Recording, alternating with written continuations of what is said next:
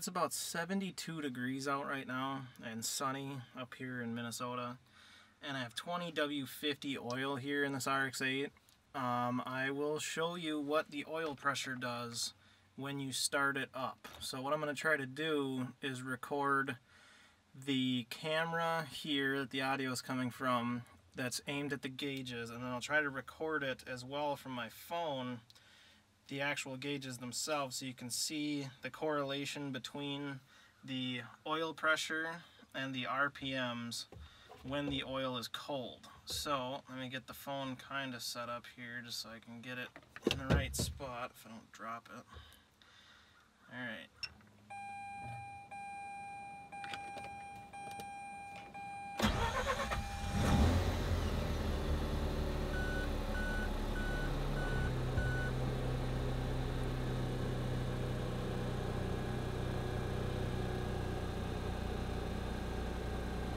So they were just about 1800 RPM, cold oil, over 100 PSI. There she's warming up just a touch and kind of bouncing between 1500 and 1750. Still pushing almost 100. And so you can see I'm about 1500 there, still pushing 90s. Warms up just a little bit more. This is still on the stock ECU on a street-ported motor. We have to get the ECU tuned by Jason Good, and then we'll have a little bit better warm-up procedure here, as well as a whole bunch of other additives. So you can see we're sitting about 80 PSI, about 1250 RPM. Eventually here it'll drop to below 1000 RPM at idle, which is something else we're going to fix with the tune. I want it to idle right about where it is now at about 1200, 1250, just constantly, so we're always pushing about 70 PSI of oil. That's with 20 W50 though. So the idea is that this has an upgraded, I should say upgraded, oil bypass regulator. It sits in the rear iron and it regulates the pressure at which the oil can bypass the filter, I believe, if I have my terminology correct here. And this car, we had the stock bypass oil regulator was set at about, I think these are set at 80. Some FDs are set at like 100 or 120. We never actually tested this one, but it's either like 80 or 100. So it's not that significant of oil pressure. But this one was crushed, which is a really common old school rotary trick. You crush it and then test the bypass, and this one right now has actually the bypass regulator from an FD in the motor, but they're pretty much the same thing except for the springs in them. And this one was crushed and tested at 130 PSI, and so I have it scratched all over the regulator in the iron itself in the oil pan. And so when the oil is cold, it holds a lot of oil pressure, obviously. When I started it there, it was at over 150 PSI of oil pressure upon startup. With 20 W50, it's 70 degrees. The oil temp is the same temp as outside. This is the first start of the morning. And so as the oil warms up here, eventually you'll see that even when the oil is warm, it's still pushing a ridiculous amount of oil pressure through the system. So there we just saw on the right, the oil temperature went to 102, 103 degrees now. And you can see my coolant gauge is starting to creep up a little bit on the left on the phone video. So this is a good example of how much oil pressure an RX8 set of dual oil coolers can handle. This one's been running this oil pressure for the last 5,000 or 6,000 miles now. Yeah, just 133 on the car here. So it's pretty ridiculous what you can get for oil pressure out of these coolers. I'm gonna run these in my peripheral port first gen this next season, and we'll see. She's gonna be running about 150 PSI oil pressure as well, just because I want to make sure everything stays well lubed. So that's about $2 grand, 110 oil temp, sitting about high 70s. back down to about where it hasn't dropped the idle yet to warm idle. There it has. Just a little bit below 1,000. It'll jump between 750 and 1,000 here.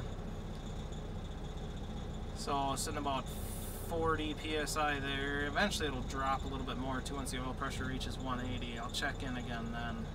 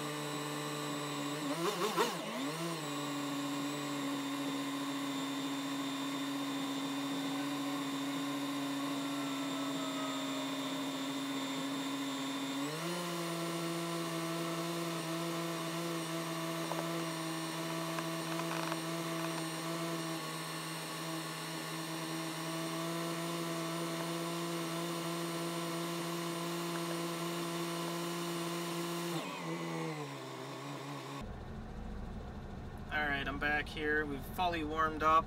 If you look at the oil temp, we're about 184 right now.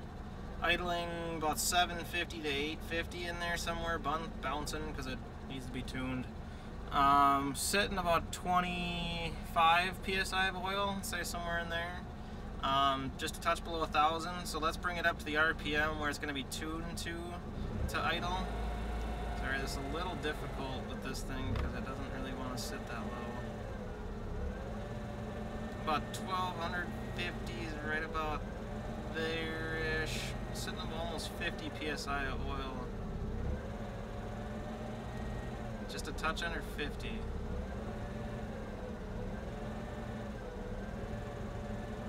Yeah, about high 40s is what the oil pressure will be when she's idling right about there. So that's at idle, and then let's give her some revs here. So this is about 4,500. Got to 150 before 6 grand there. So again, let's go like this is 3,500. About 6,500. Got up to about 130. So now the oil's up to almost 200. Once the oil gets a little bit warmer, the oil pressure drops just a touch there, you can see. So now we're at about 750. She's about 20.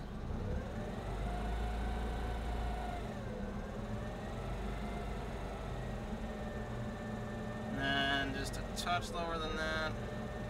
It's idle, so yeah, just about 40 still. So once you get below about here, once you get down to about 1,000 there, you start really losing oil pressure. Now it's about 20s, and then once I actually let it idle's pretty low right now, and it's below 20 almost. So that is kind of the video on what the oil pressures are in a Mazda RX8 with the upped oil pressure, and what the oil coolers can handle in an RX8. Just kind of a cool video I thought that I'd do quick to show you how well these oil coolers perform, and that I'm actually going to be running them in a high performance car here next season because they are amazing. So nobody be stealing all the ones I want to try to get out of part outs. Thanks for watching, guys. This was Austin with Dream In Rotary. Keep on rotating, fellas.